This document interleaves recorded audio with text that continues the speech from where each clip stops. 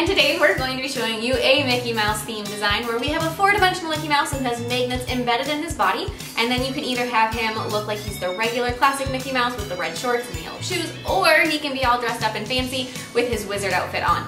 He goes very well with the Minnie Mouse design I showed you yesterday, so if you missed that one, I will put a link to it in the description box below. Otherwise, there will be a little click button for it at the end of the video too, so stay tuned for that. I hope you like both of these ones as much as I do, and don't forget to click subscribe to see all my future videos as well.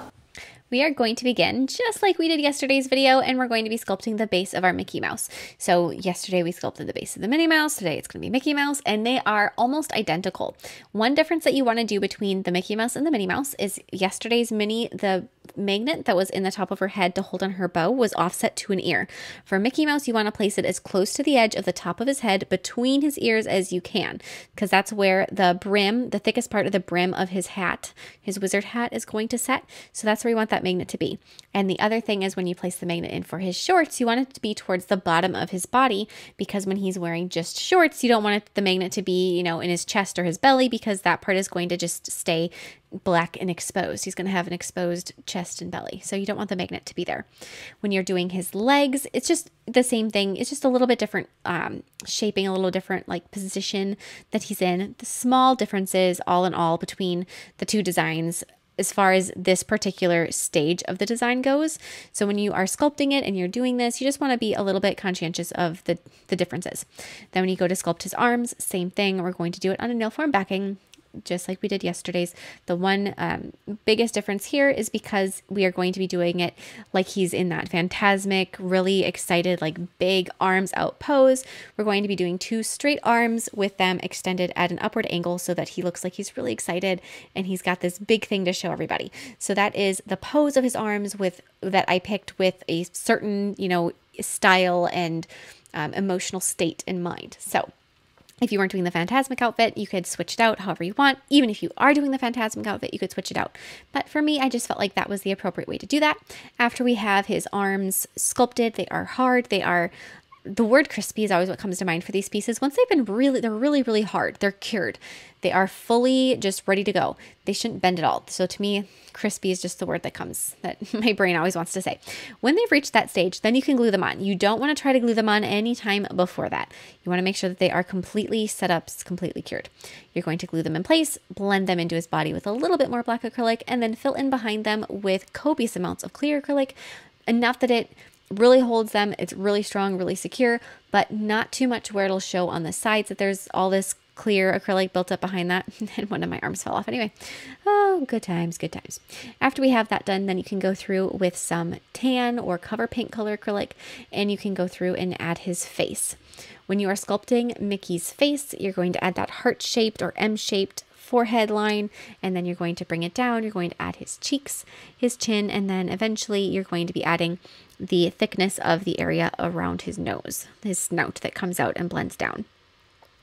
I do want to ask everybody a question. If you watched yesterday's video, you'll notice that I showed you every single moment of sculpting Minnie Mouse as far as, the whole design, start to finish. With Mickey Mouse, I am making this video a little bit shorter, a little bit more short and sweet. Not a whole bunch, but I shortened it a little bit, and I am doing things a little differently in my editing, where I took out some footage that I found was too repetitious from yesterday to today, where I didn't think it was really necessary.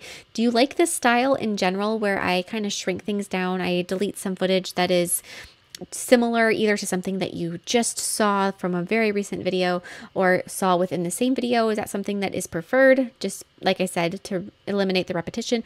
Or do you like seeing it just so that you can get every single step of the process and it doesn't seem like anything is left out? Let me know in the description box below. I'm trying to just find ways to make my videos a little bit more streamlined. So if that is something that you like, please let me know. Otherwise, for this design, we're going to be wrapping the nail very tightly with some aluminum foil. You want to wrap around the whole body of the nail. For the first one, when you're just sculpting Mickey's shorts and shoes, because he doesn't have the hat or the long coat on, you don't have to do it very tightly around his head. You really just have to focus on getting it nice and snug and pressed down along the lower portion of his body. So we're going to be sculpting his two shoes. For the shoes, we want to make sure that they are touching. As long as the shoes are touching, you only have to have a magnet in one foot. If the shoes are not touching, then you're going to need to have a magnet at the base of each leg or within each foot. I find it to be a little easier just to have them together, the shoes in one piece. And Part of the reason it's easier is just because it's one piece to try to keep track of. You know, if you drop it, then it's something a little bit bigger, easier to find. It's not quite as hard. I drop things all the time. So that's always a concern of mine is if I happen to lose this, will I be able to find it again? And with something twice the size, because it's the two stuck together, the answer is more commonly going to be yes than no. After you have the first shoe done that's going to hold onto the magnet, always start with the one that has the magnet inside of it. Then sculpt the second shoe, touching the first shoe, either overlapping it or kind of going around it, somehow being attached. Once that's done, then you can grab your red acrylic and you can be sculpting his little shorts. When you're sculpting the shorts, you can see, hopefully when you press your aluminum foil down onto the nail, you should be able to see where his legs are so that you can decide where the leg holes of the shorts would be, and you can sculpt those in. As you are sculpting up and around the magnet, it will add some thickness to this particular section of the nail into the design, and it'll look a little bit thicker just because you have the thickness of two magnets building this area up. Hopefully though, as long as everything is nice and smooth, and it won't look somehow clunky or too thick or just wrong. That's sometimes the problem when you're trying to do something that's got extra elements like these designs where you have little magnetic pieces and you try to get too fancy. Sometimes it ends up looking just a little bit not quite right, if that makes any sense at all. Just that you're trying for too much and you're trying to make them too small, but if you can't make them too small, then they look too big and you just have those issues. Hopefully in this particular circumstance, as long as you try to keep all of the pieces the right size as far as the perimeter of them goes, the extra thickness, particularly on this pair of shorts, is where I noticed it the most. Hopefully isn't too distracting, which is kind of the goal. You don't want anybody to notice that there's magnets inside there. You want somebody to look at this nail and think, huh, that's cute, and then take off the extra clothes and then have them be mind blown that you can switch the outfits out. So you never want your design to have that moment where somebody could be looking at it and being like, that's kind of weird. I wonder why that looks like that. And then you're like, oh, it has a magnet in it. That makes sense. You don't want somebody to be wondering why it looks thick, why it looks strange. You want them to be completely just shocked that you can take this off and switch it out, that they would never have even considered that that would be a possibility. That is the goal. So just try to keep things as smooth and just complete looking as you can. Now to be sculpting our little phantasmic outfit. The most interesting thing with this design is that you have to sculpt around his legs because the legs show. So he's got this blue, almost like leotard looking outfit on, and then he's got brown shoes, and he's got this big cloak or coat that he's wearing. And the coat, you can see through between his legs, and you can see the back of the coat. And then around his body, he's got the front of it. So you have to be able to see his legs. And your two options for this is to sculpt his legs again and just make it go up and over the top. Or you can sculpt this outfit, leaving the space for the legs free and open, which is the way that I did it. And the whole time I'm sculpting this, I was thinking to myself, oh dear, is this going to look okay? Is this going to look right when I go to take this off? Is it going to seem like it is strange when I go to put it back on? Are you going to be able to see these odd little gaps? So I don't want to say nervous. I was unsure of how this one was going to turn out specifically, this outfit. It was one of those like, this is going to be an exercise in patience and seeing if it actually works. And so you'll see how it turned out momentarily. But that was just one thing that when I was looking at it, I'm like, I have to get this foil to be on it as smooth as possible. I have to really make sure that foil is snug in order for it to turn out right. So if you're recreating this design and you're doing this particular outfit, when you are pressing the foil down around the legs and like around the bottom of the body, just make sure that they're smooth. You're also going to want to sculpt his hat on, and then you can slowly, carefully peel that little phantasmic outfit off, being very careful not to break any of those thin pieces of acrylic that are around the legs. Take it off. Like I said, slow and carefully. You can see that little phantasmic outfit. And at this point, it looks so funny just because the legs are not there.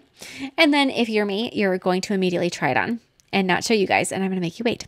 Then we're going to be painting all of the little details on his face. We're going to be doing the black outlines around his eyes, around the top of his nose. We're going to be doing the outlines on his mouth, some on his gloves, just any place where it feels like we need to have an outline. Because Mickey Mouse has a black body, black ears, black arms, there really isn't that much to do as far as outlining goes on the rest of his body. The only places you really need to focus those little outlines on are his face and his hands. Once you have those outlines done, you're going to want to go back through and add any other details that you feel like you need to. filling in his eyes, adding details to his mouth, etc., etc. I also noticed that, as you just saw, I painted a little bit of his head. I noticed that I could see just a hint of the silver of the magnet, so I wanted to cover that up so that you couldn't see that magnet. So that's what I did with the black. If you notice that with your pieces that the magnet shows just a little bit here or there, you can certainly paint over it with black acrylic paint and nobody would ever be the wiser. I'm going to be adding in his tongue, and then going back to black, I'm going to be adding in his pupils. Once that is done, you can apply some gel sealer over the background, making that background shine. This color, not only did I feel like it was appropriate for the background for Minnie Mouse, and I did want them to be the same, I also felt like it really worked for the Fantasmic outfit.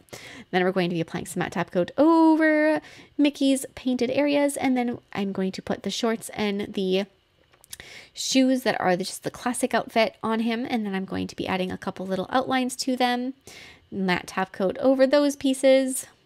And then after that's done, you can see how the Fantasmic outfit fits. It looks perfect. I never would have thought it actually would turn out as smoothly as it did, where it really clipped in and around the legs that well. I expected to see little glimpses of the background through, or just some undesirable effect from it, but it actually looks really, really good. I'm so happy with it. After that's been detailed, top coat it, and then these are done. I think this little Mickey mini set is the cutest thing ever. Definitely check out the Minnie Mouse one. If you missed it from yesterday, there will be a link to it in the description box below, or at the very end of this video, there will be a little click button that you can go straight to it too, if you want to make it easier on yourself and don't want to go through the description box. Otherwise, there's also a link to purchase the magnets that I used in this video in the description box below. So if you are looking for those, that's a good place to start. And I will see you all next time. Bye!